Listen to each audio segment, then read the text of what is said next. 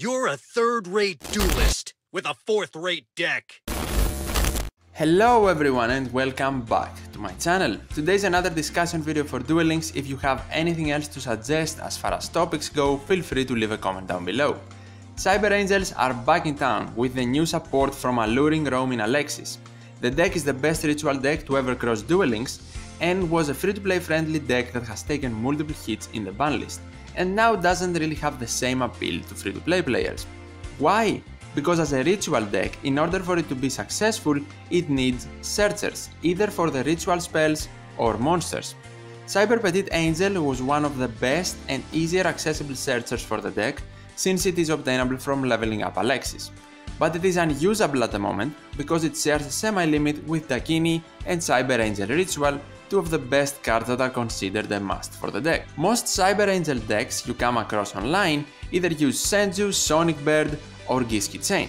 All these searchers are ultra rares from different main boxes, and if you're not a long time free-to-play player, you might not have them and not be in the mood to spend gems for them, of course. That's why people want Cyber Petit Angel out of the ban list. Then why didn't Konami unban it in the latest Banlist update? In my opinion, Konami has in mind that they have screwed up with Cyber Angels in the past, so they did not want to make any rash decisions with Petit Angel and then nerf Cyber Angels once again.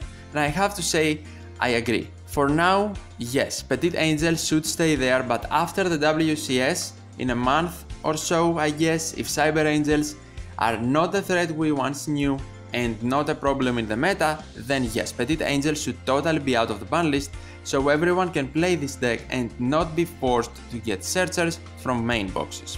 Red Eye Spirit came off the ban list, so Petit Angel can totally do it as well. As to what replacements a free-to-play player can run, unfortunately not a lot of stuff.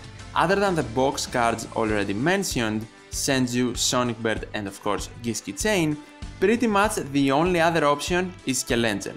Not a searcher, but it allows you to draw, can protect your life points, and it is a 2-star light monster, so it fits well in a Cyber Angel deck. It is slower and takes up your normal summon though, so consider it only if you lack searchers. And that's for today's quick discussion. Leave a like if you enjoyed and subscribe for more videos like this. Link to join my Discord will be in the description as always. Thank you for watching, see you in the next one.